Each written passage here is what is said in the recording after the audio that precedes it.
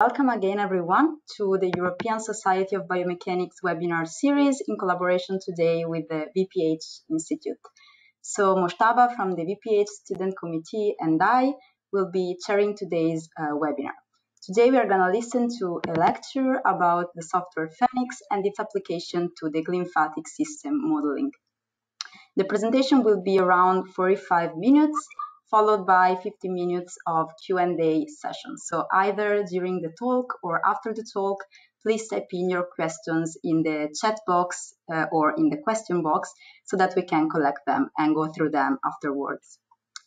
Before starting, I would like just to remind you that all the webinars from the ESB are uploaded on the ESB YouTube channel. Here you can find also other recordings, for example, from award presentations or plenary lectures, or also from the journal club sessions. So I would like to encourage you all to subscribe to get to know more the activities happening within the ESB. So let's go back to today's webinar. It's my great pleasure to introduce to you Prof. Kent-Andre Mardal. He has been a core developer for the open source software framework FEniCS. He is a mathematician with a strong interest in biomedical applications.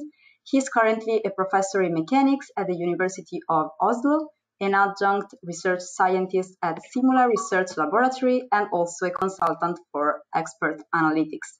So without any further ado, I would like to give you the possibility to share your screen. Okay, here we go. So the stage is yours, and we are very eager to listen to your talk. Thank you. You see my screen now? Yes, perfectly. So everything is fine. Yeah, thank you very much for the introduction. I realize now that my title of this talk is slightly different from what was mentioned there in the beginning. So, but it is about this topic. And let me see if I and like Mojtaba, he told me that I shouldn't go very deeply into the multi-physics problems related to this problem, and rather focus on some software aspects and what we have been doing on that topic. So this is what I'm gonna do. But before I do that, I'm gonna sort of try to explain a little bit of why we are doing this, like the application. Which specifically target sleep, and then to what extent these processes that we are discussing here can be modeled and are interesting for disease development like Alzheimer's and so on. And I'm going to stress here in the beginning as well that always it is the case that we're going to have to look at quite complicated geometries. Like here we have the brain, like it looks on the macro scale. You could say this is a decimeter scale. This is a healthy brain, whereas on the right here you have a brain with Alzheimer. If you zoom in, we have the blood vessels here. In all kinds of diseases, you will see that they change. Like this looks like a quite messy blood vessel structure, but actually it's quite structured. So this is almost space filling and so on. And then we can even zoom in further, and you see that this is, while this is on a millimeter scale, this is on a micrometer scale. This is the extracellular matrix, and it looks quite messy. So whenever we are working with this, we need computational tools that are capable of dealing with the complex geometries that we are dealing with. And so I'm going to touch a little bit on that, but I'm not going into the high performance computing aspects of it in this talk, and also I'm only going to consider very simple models.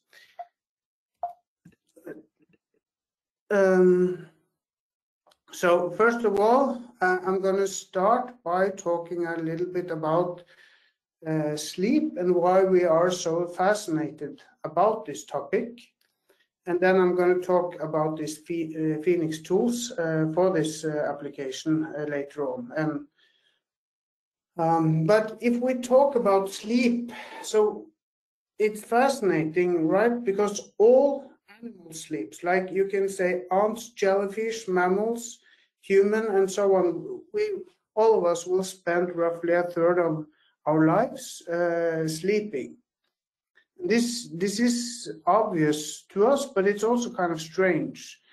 And this sleep, or the circadian rhythm, that means the 24-hour rhythm that we have in our body, is really hard-coded in us. Like you can identify it even in individual cells, like in the heart cell and so on. It has been tested to what extent it's sensitive to this. Of course, from an evolutionary perspective, it makes sense to save energy and so on. So a circadian rhythm makes sense. However, the thing that is really hard to explain in my mind is the fact that we need to become unconscious.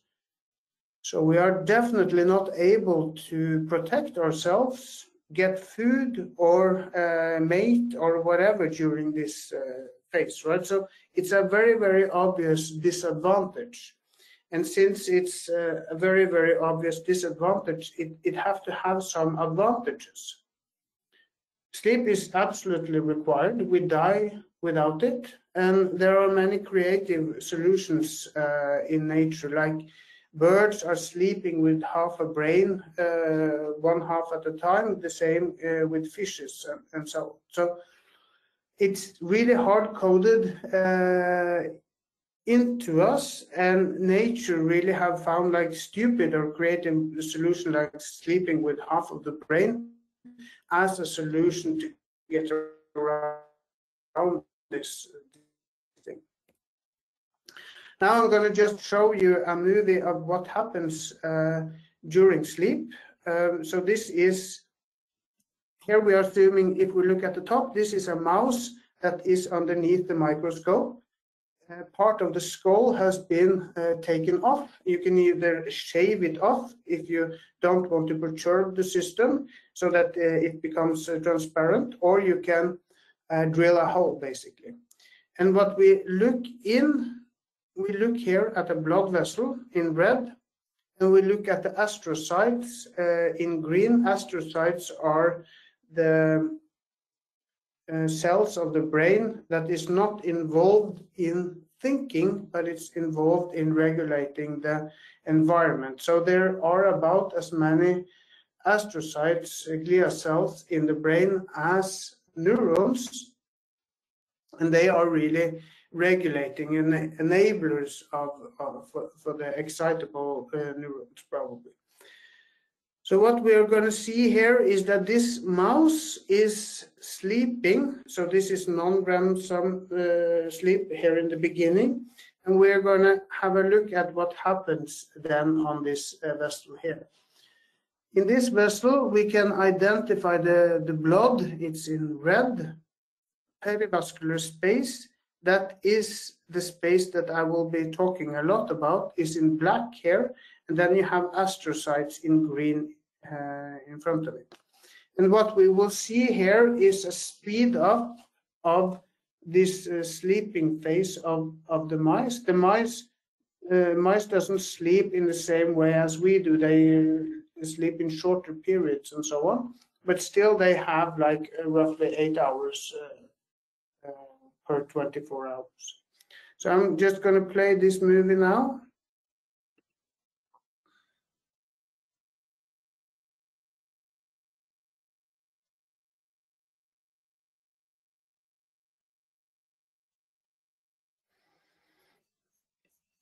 So what we saw here was definitely that the blood vessel is shrinking and increasing at frequencies that are a lot slower than the cardiac frequency. So for a mouse, I mean, the cardiac frequency is typically They have 10 beats per second, so 10 times faster than us. And these cycles you can typically identify like 10 hertz or something. So it's 100 times slower than the cardiac frequency. Now, why are we doing this when we are sleeping is then the question. This is really the question that we look into. So the reason or the new theory here that concerns this is called the glymphatic system. This is kind of a crowded slide here, so I'm going to walk you through it. Here we have a blood vessel. It starts at the surface of the brain and then it enters into the brain here. So this is an artery. Surrounding this artery is a space that is called the perivascular space. It was what we identified as this black area here in the previous movie. And it's this specific cavity that we are interested in. So because this has a very close relationship with the cerebrospinal fluid. And so the glymphatic theory, it tells us that there is a parallel flow system in the brain that runs in parallel with the blood vessels, drives flow from the arterial side through the brain, through the interstitium here, which is, you can think of as a porous medium, and then out on the venous side. So this is then believed to be responsible for clearing whatever waste there is in the brain, waste that could be like amyloid beta and so on, that is associated with Alzheimer's disease, I mean. So we have a new system. It was described first in 2012 or 2013. It has gained a lot of attention after this. It's called the glymphatic system because different from the rest of the body, the brain doesn't have a lymphatic system, it only has this system. And the lymphatic system in the rest of our body is responsible for removing waste.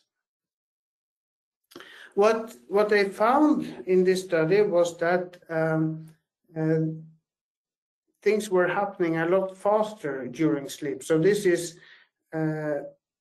a piece of tissue, like much similar to what we saw actually on this movie.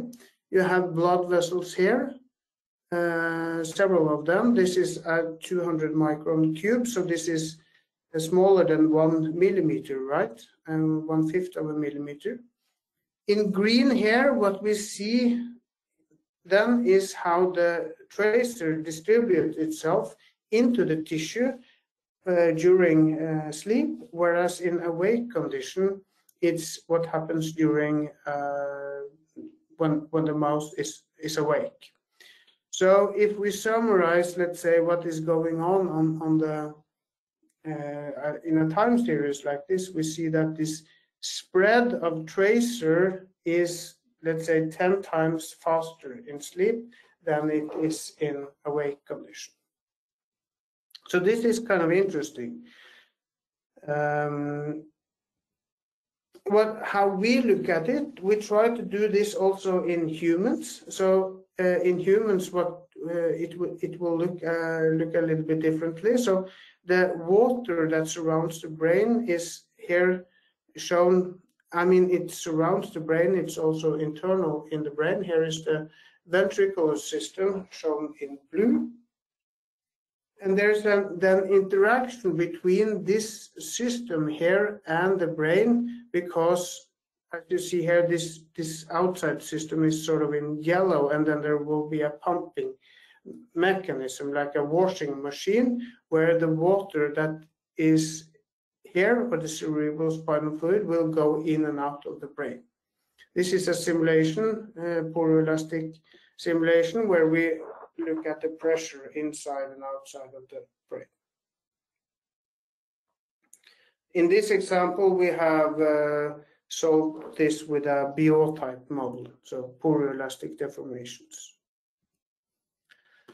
And then I'm going to just briefly go through some of the things that we have found in this aspect, because I think that this theory here is in need of more modelers. So this is in some sense a call for help on this matter, because what I want to say is that we don't have the proper solution to this yet. We don't actually know what is going on. First of all, we tried with some microscopic models. So this is this piece of a mouse brain that is 5 microns roughly. The mesh is 50 to 80 million cells, so it's a big but not crazy big mesh, you could say. These meshes are available. I thought I would put it on Zenodo or something. I haven't actually done it, but I should definitely do that. What we did here was to solve Stokes on this problem, on this geometry, with some pressure gradient from one side to the other. The pressure gradient was roughly 1 millimeter of mercury. Probably, or maybe this 1 millimeter of mercury doesn't mean too much to you, but it's like on that scale that pulsations and so on are happening already in the brain. Maybe this is a little bit too big, but at least it's on the scale. We do Stokes type of simulations on this with FEniCS. It takes about 500 CPU hours, or three hours in real time. What we find here is that actually there's something strange, because the velocities that we are getting are 100 times slower than sort of what we expect from the theory, and also the permeability is a lot smaller than we were expecting. So it seems that diffusion really dominates here rather than convective flow. So if you summarize this theory that we saw earlier here, you can really ask the question, is it convective flow here? Now, other studies have also come after this, sort of making this problem even more complicated. So to what extent there is convective flow there or not, we have to put a question mark to it, because it's maybe it is, maybe it's not. It's not given, at least. It's not clear at this point. Then we can discuss the other part. So if we look at this, we see the flow beside the vessel. Right here you see the vessel, and then you have the flow that is coming past of the cerebrospinal fluid, or the water that comes in this perivascular space. Now, in the theory that I presented in this glymphatic theory, it's supposed to be arterial pulsations that drive this flow. And of course, if we look closely at the movie here, I can actually identify the pulsations. So I can quantify the size of these pulsations and so on, and try to determine whether these particles are flowing like this because of the pulsations in the artery here. This is sort of what we have tried to do, and we found that, well, we cannot really get these flows without netto pressure gradients and so on. I will not go into the details of these pressures here. I can go back to it later on if you ask me about it, but we have gone in some detail through the pressures here in order to really try to quantify what are the natural pressures in various papers. So summing up here, also we are not really able to explain what is going on in these experiments by in this perivascular space with the current theory that we have available. So there is something in the experiments that we cannot really explain by the theory. So Of course, then we can go on with even more experiments. So these are experiments that are done here in Oslo by our collaborators at Rikshospitalet.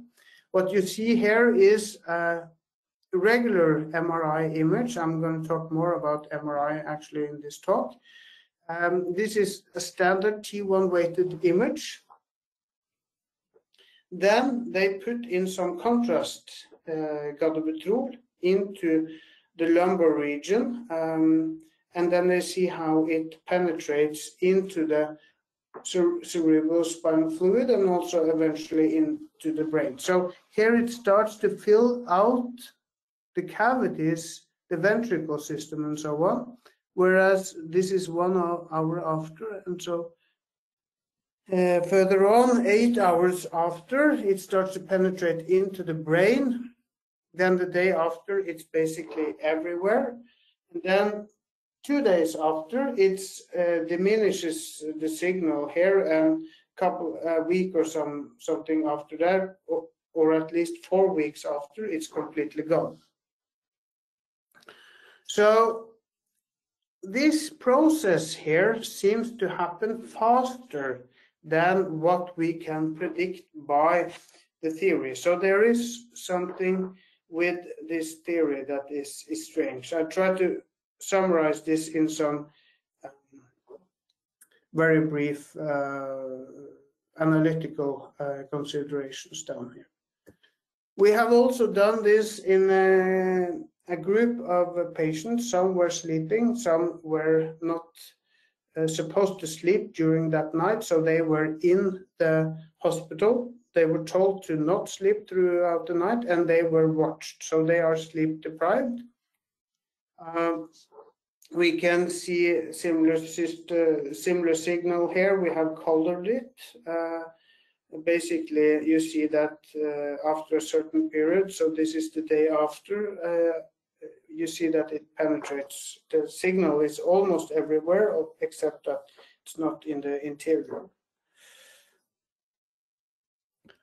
If we summarize on the group level here, we have signal, for instance, in the frontal cortex, where we see how this tracer is entering into the brain. They get this injection in the morning. Then this is the last time point of the day, so 4 to 8 hours roughly. Then this group here is allowed to sleep, whereas this group is not allowed to sleep. So definitely see a difference. Whereas the next day, it seems that the slope is fairly parallel.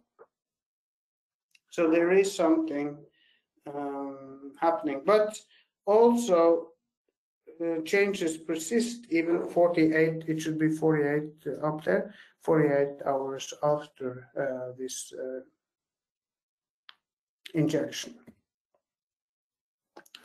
So in order to go further with this, we try to develop some new models, and I'm just gonna explain it very, very briefly before I start with the tools that we are using for this. So what we want to do is to represent the brain here as a poroelastic medium.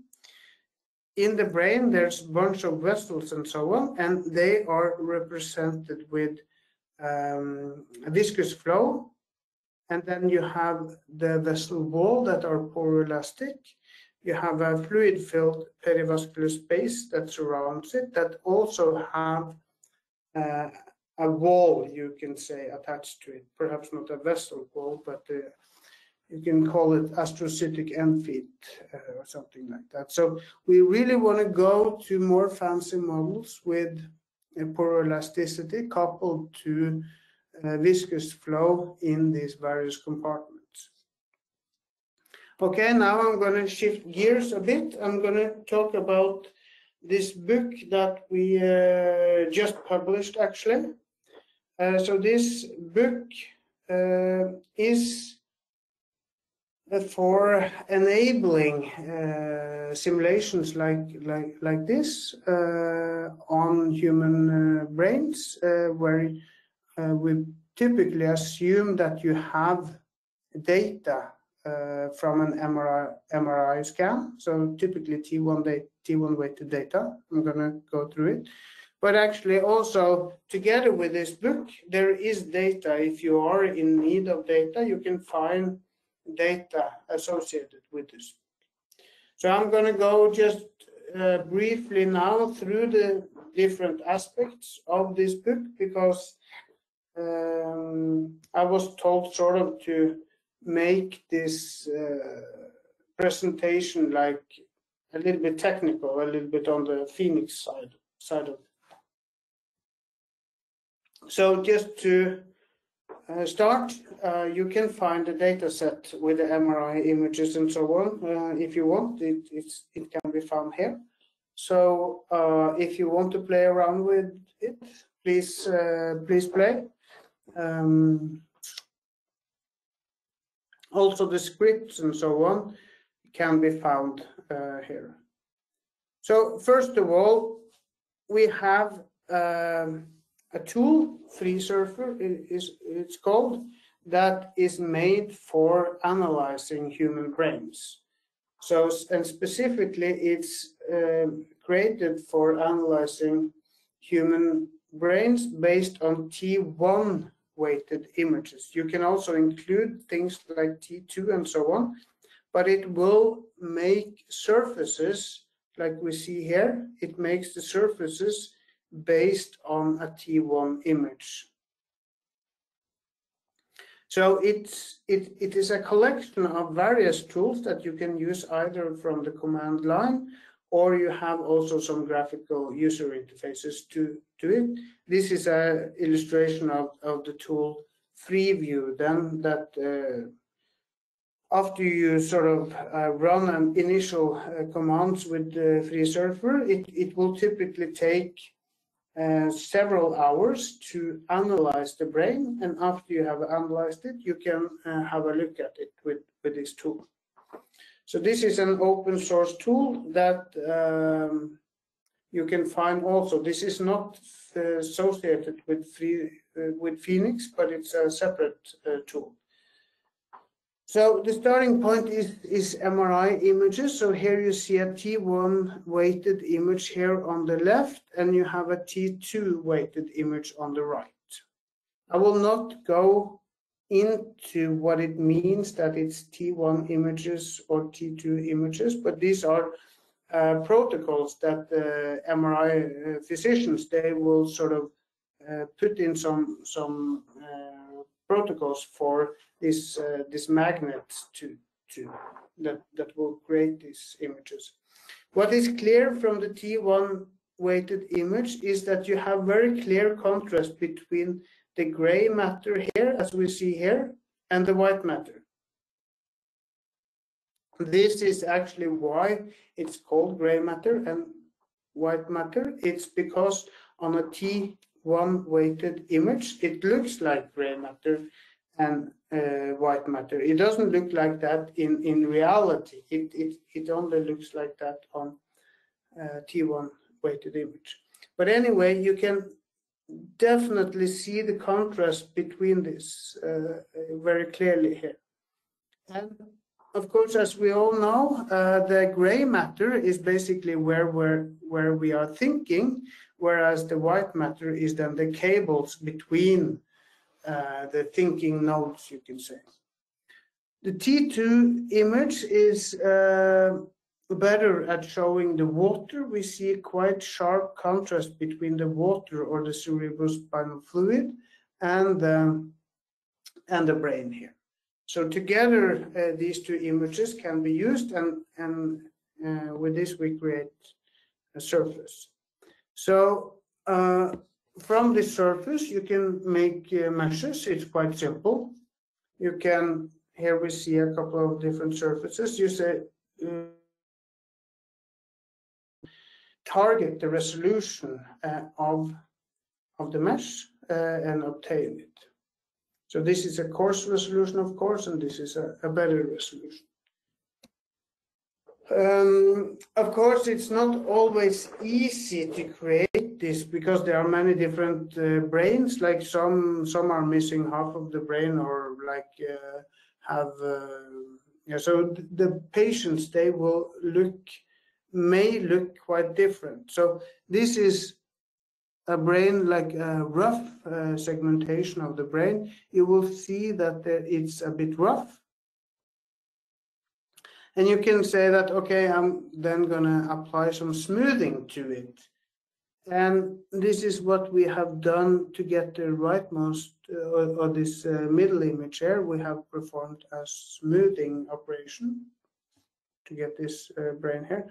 We have also done it here. So if there are different types of smoothing. So if you use a Laplacian smoother, then you might lose structures and volume, actually. So if you run it many times, actually what you obtain would be basically nothing. So the brain is shrinking. Whereas this Tabin smoothing, it preserves, or at least roughly preserves, the volume, so it will not shrink. And you see that this is preserve things in a very better way. The surface of the brain is roughly 5 times that it would be if it were a ball. So a ball with a corresponding radius and so on have 5 times, or roughly 5 times smaller surface area than our brain has. So it's very wrinkly. So just some snippets from the book here really show that you can import this brain and play around with it with different type of smoothing operations until you are satisfied with that.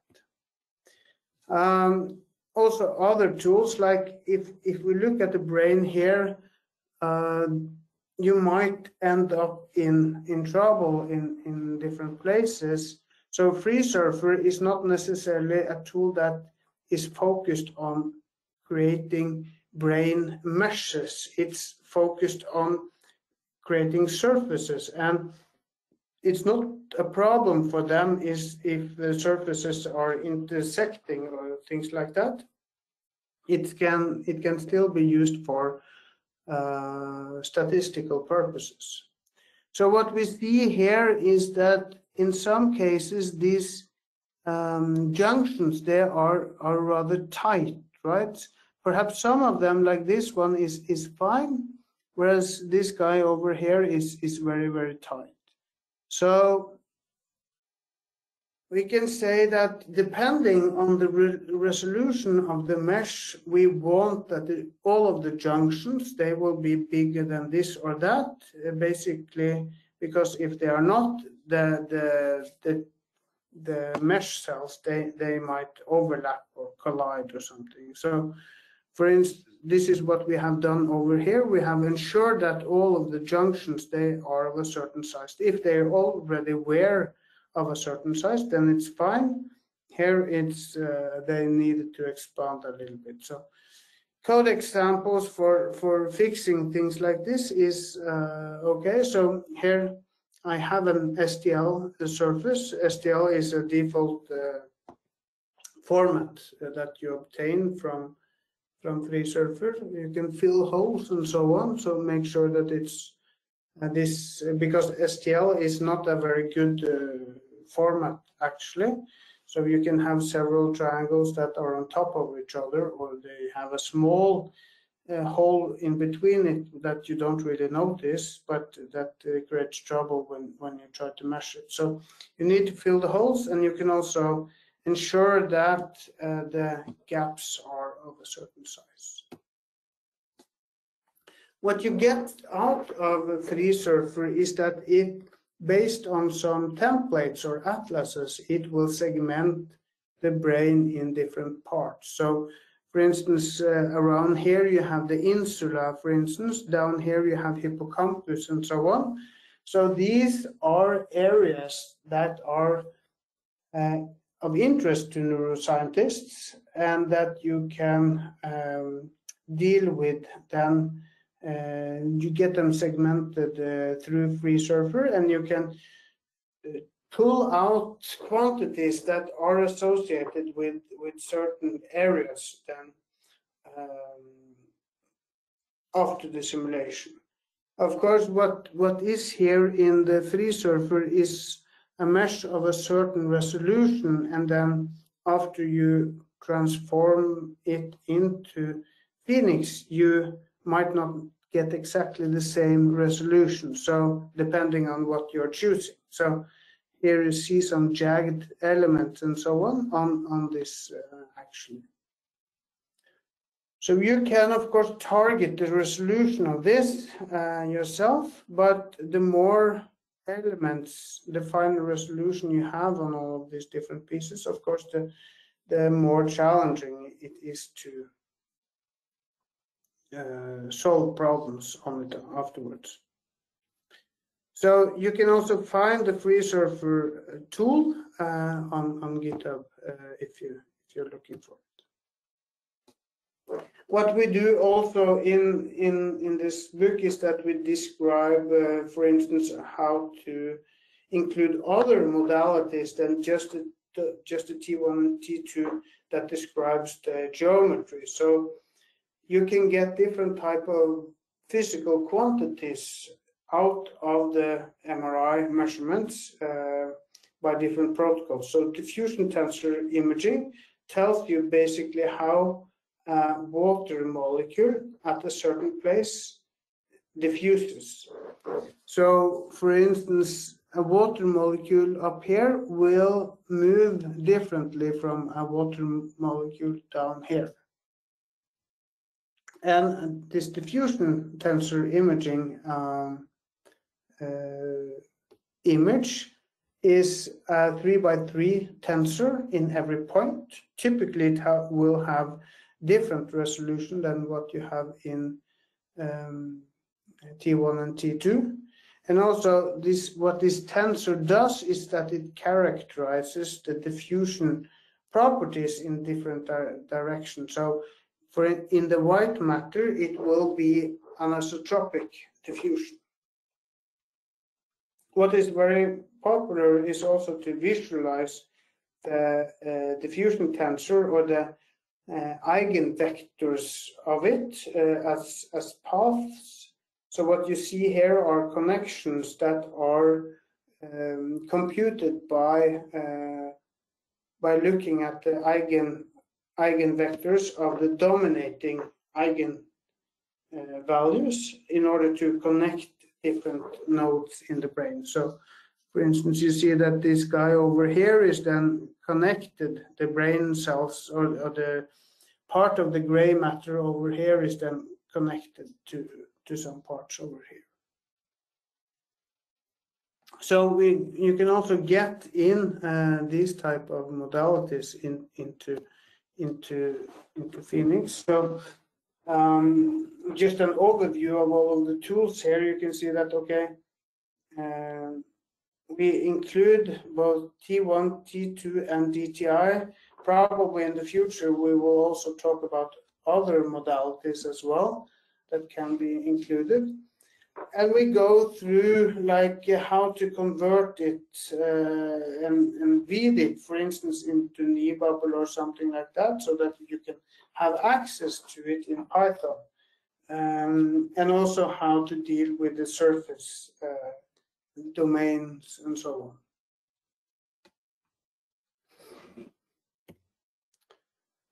So back to the problem. I've now talked quite a bit about also the tools that will enable you to at least address part of the questions that are associated with this glymphatic system. So I just want to go briefly a little bit back to the strange things that motivate this system. So just some basic facts about the brain. It occupies 1 to 2% of the body in volume or weight. So let's say 1.5 kilo something.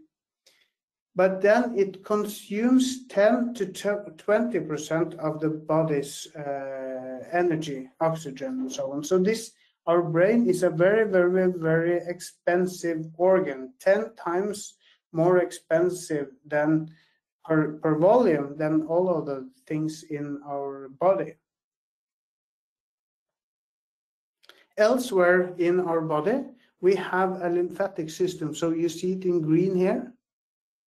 There's lots of lymph nodes, and the lymphatic system is basically everywhere. It is responsible for waste clearance. You can even see that it is in the cranium, right? So it's quite close to the brain, but it's not on the brain. So this is the enigma. This is the big question, right? It could definitely have been in the brain if it wanted to, but it's not allowed to play a part in the brain. And since we have this massive consumption of energy and waste production correspondingly, of course, there have to be a system that is, let's say, 10 times as efficient as in the rest of the body, because it consumes 10 times as much. So this begs the question. And the final thing then is that this the brain, different from other things in our body, is surrounded by this fluid, cerebrospinal fluid, that we see in blue down here. So this have to be, or it probably is connected to waste clearance, is then the theory. It is important. The hallmark feature of Alzheimer's, Parkinson's disease, and so on is accumulation of metabolic waste in the brain. So this would be amyloid beta, CSF tau, and so on. Of course, it's also important because these dementia type of diseases are diseases that develop slowly over decades. And any sense of treatment that sort of might perturb this, perhaps even early on, might significantly change the course of what is going on. So I think it's important, and very little effort is spent on this by the computational biomechanics community. Cost, I read that cost is about 1% of the GDP in Europe. Brain diseases are definitely associated with sleeping disorders. So all of the pieces of these puzzles are in some sense here, and we should definitely have a closer look at it. I just end with some cheesy quotes about sleep. Sleep is the golden chain that ties health and our bodies together. Thomas Dekker. I love sleep. It's my favorite. Kanye West. I also like this last one of John Steinbeck. It's a common experience that a problem difficult at night is resolved in the morning after the committee of sleep has worked on it. So this is my conclusion. There is a need for more modeling on this topic. Definitely computational modeling and so on, and because there are numbers and so on, this theory doesn't really add up as there is now. There are a lot of tools like FreeSurfer and FEniCS that enable quite interesting computational modeling, I would say. That was it. Thank you very much. I thought I had some acknowledgement here, but then didn't put it in actually. Okay. Thank you very much, Kent, for your impressive work. And I don't see at the moment questions in the chat, but please, if you have any questions, just type in the question box so that we can go through them together with Kent. I actually have a question for you. So you show us how to develop the geometry and mesh it through free surfer. And then I guess importing to FEniCS, but is it possible to use in FEniCS geometries reconstructed with other softwares or meshed through other softwares? So how does it work, the coupling between free surfer and FEniCS? I think like what we have here was that we had to export the domain markers and also perhaps play a little bit with mesh and so on in order for it to work properly. But there is this tool mesh.io that enable, if you have already a working mesh, you can definitely export it like between many different formats with mesh.io. In this context, we also have to make the mesh, right? So this is a little bit of the part of the problem here as well.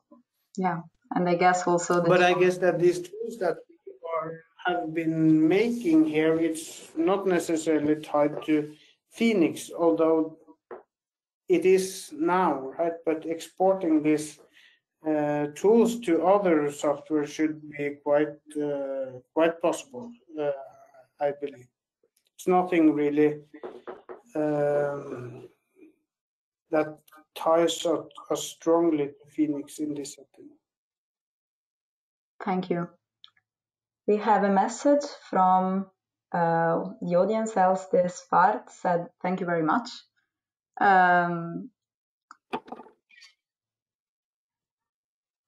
I don't know, Moshtaba, if you have. Yeah, I can take over and ask a couple of questions. So thank you so much, Kent, for this very impressive work. I got really impressed by the things that you showed, although, yeah, I think the people who were here, they knew that actually how difficult it was to build these models. And I have actually a couple of questions about first mesh generation and then the computational model that you had built. But before that, I should say that the book that you showed was very nice and was amazing, especially the workflow that you showed, like for the mesh generation, and then before that, image analysis, mesh generation, conversion, and the computational model built up. So for sure I will check out the book and the source code shared on GitHub. And the first question for me is related to the microscale model that you said it has around 80 million elements. So you have used this, as you showed, this SVMTK tool to generate such a mesh or something else? Because I think building such a mesh is very difficult, actually. So in that, we actually did use a precursor of SVMTK actually to build this. So this was a different tool actually. But just to say this, like it's let's say 80 million mesh, the cells in the mesh, but it's not the same amount of vertices in the mesh, right? So this is maybe like 10 millions or something like that. So there are fewer vertices than cells in a typical 3D mesh. Not necessarily order 10, but like around there. So making meshes with you need maybe a powerful computer, but it's not crazy to do mesh generation like that. That is possible, I would say, on powerful computer.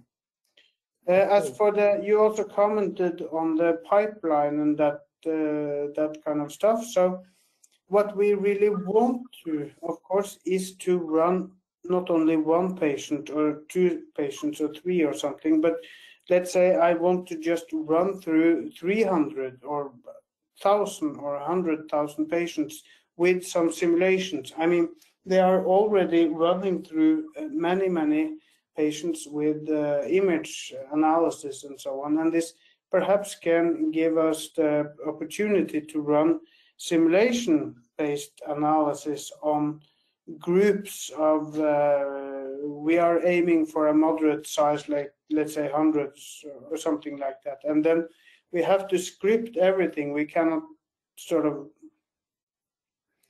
run like one and one. We have to say that, okay, we run through a bunch. Oh, okay, cool. So yeah, we have actually another comment here before I go to the next question that I have. It's from Selena. She has said that I would be very keen to hear more details about the development in FEniCS of more complex models. So, and I think for that, she can check out your website, because I guess most of your models that you have developed, you have also shared the source codes, FEniCS source code, and people can check them out. No, Ken? Yeah, so we typically try to share source code of. So you can say that we have mixed type of development. I mean, we have more advanced models that we run for just a few patients or things like that, and then we have these simple models that we run for a bunch of patients.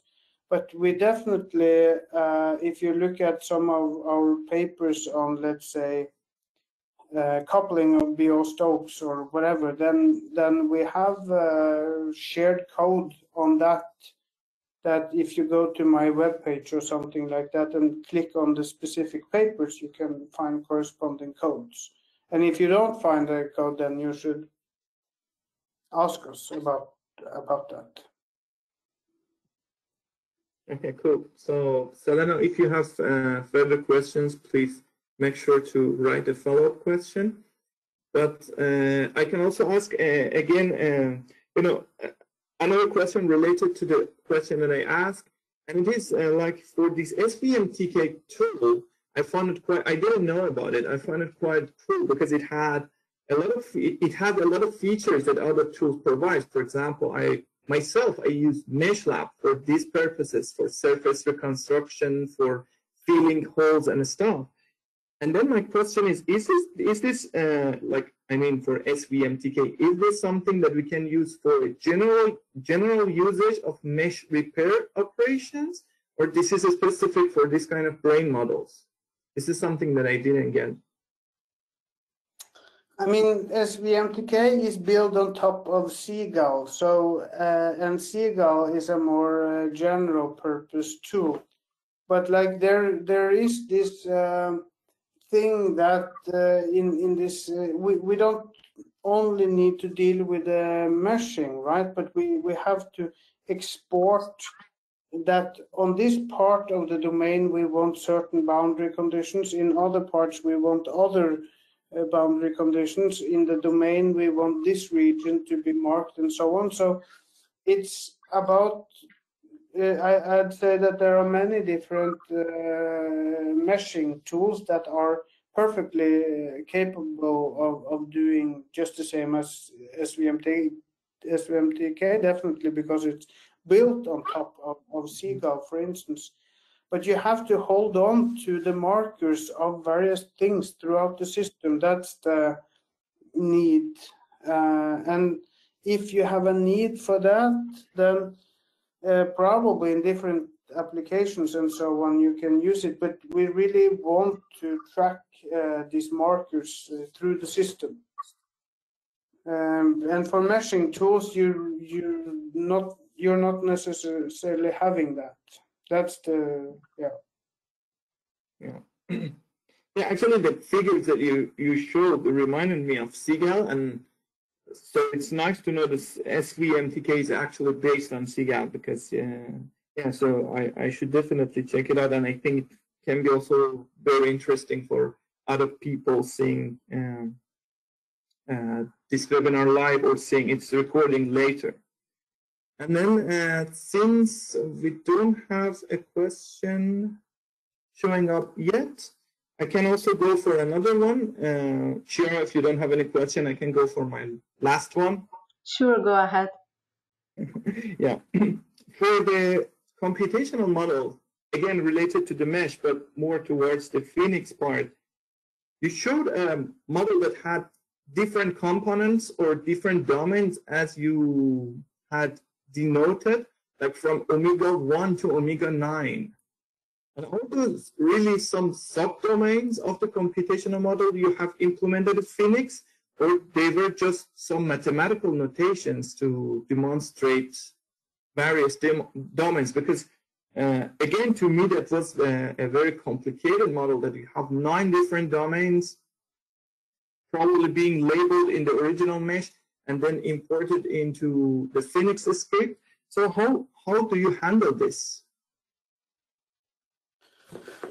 Well, I don't know whether we need all of these domains and so on. I just know that at least for the models that we have now that are sort of simpler than what we proposed there, then we don't really get a complete picture of what is happening. It's not like crazy wrong either, I must admit that. So we're not like far into the woods. We are out of the woods and we try to figure out the details sort of. So, but definitely there are some issues in the details. But this, like if I want to have one compartment that is viscous, one that is poroelastic, another one that is viscous, and so on, right?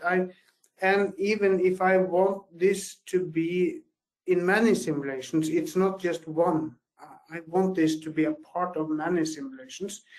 Then I have to have a segmentation system that already from the start export all of this information, stores it in a place where I can take it in and work on further. So in FreeSurfer, you have thousands of domains that are marked, or perhaps not thousands, but at least several hundreds. And they are various things, and you can even include more compartments than that if you include more modalities and so on. So I don't know exactly how many domains we need, but of course, if I just say that I have a bunch of domains, and for this type of domain, let's say I label it 9, I will have this equation. For label 6, I will have this equation. For the interface between 6 and 9, I have this condition. Then I can deal with this as long as I have all of the labels there, right? This is just dx of something or ds of something in FEniCS. So it's at least possible to include all of this. And frankly, in my mind, well, even though it's more complicated to write out all of these equations for all of the different domains, it's not like conceptually any harder. It's just that there are different equations living at different places, but I can solve the whole, I want to solve everything inside of this bucket, right? This is my goal. Yeah. Yeah, cool. So thank you so much. And yes, time is over. So I think we can close the session now. So I would like to thank you very much, Mojtaba, for joining us today. And also thank you so much, Kent, for this very fascinating talk and the interesting discussion. Thank you very much for inviting me and having me present my work. Thank you. Thank you, Kent. Bye-bye. Bye-bye.